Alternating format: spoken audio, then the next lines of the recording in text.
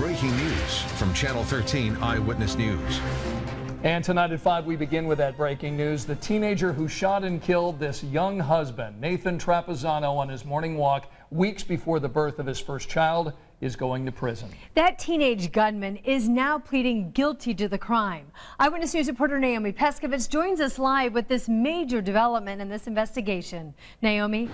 Scott and Ann, I spoke with Nathan's mom earlier today. She tells me that they did come to this agreement just a few days ago, earlier this week, and that the family feels okay with this decision. Though she feels they'll never have true justice for Nathan, this is an agreement that they could live with. And now Simeon Adams, who was only 16 years old at the time of the murder, has agreed to plead guilty to that murder charge, which carries a sentence of 45 to 65 years in prison. The other charges in this case will in turn be dropped. Adams will officially be sentenced next month. The prosecutor's office anticipates that sentence will be 55 years in prison. However, based on former Indiana statute, he could serve only half of that time based on good behavior.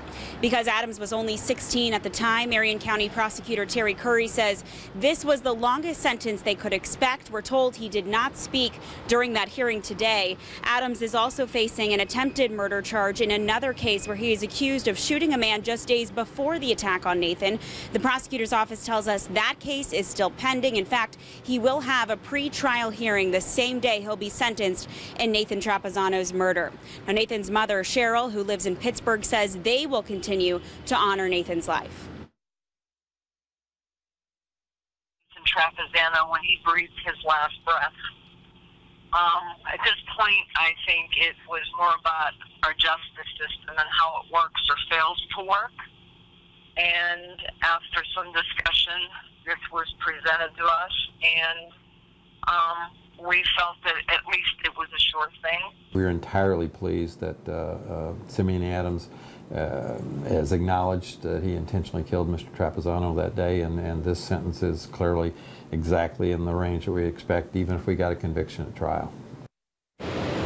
And Nathan Trapuzzano leaves behind a 1-year-old daughter, Cecilia, who was born just weeks after his death. His young wife, Jennifer, and his family, they have now started a foundation to honor him and to help other young people who are missing parents at home. You'll hear much more from Nathan's mom coming up at 6 and also tonight on the Night Beat. Reporting live downtown, Naomi Pescovitz, Channel 13 Eyewitness News.